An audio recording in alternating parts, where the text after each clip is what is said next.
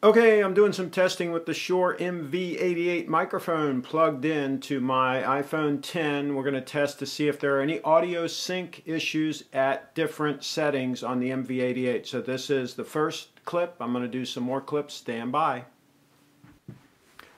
Okay, this is the speech bubble selection. Testing 1, 2. This is the speech bubble with the little musical note in it. So this is testing that one. Test 1, 2, 3, 4. This is the flat setting, so no equalization at all. This is just the flat little line, that setting. 1, 2, 3, 4. This is the setting with the little guitar, for if you're playing the guitar, I guess. Testing 1, 2, 3, 4.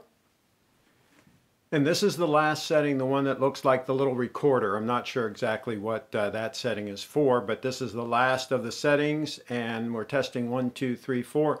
And I'm doing all of this for a subscriber that asked to see if there are any audio sync issues, because this has a digital audio converter built in, the Shure MV88, to see if there's any delay and any sync issues with the audio coming into the iPhone. In this case, it's an iPhone 10. Anyway, hope this helps. Subscribe to my channel. Okay, I decided to do one last clip, and this time with the Shure MV88 unplugged. So this is the built-in microphone on the iPhone 10. So that's the last clip, I promise you.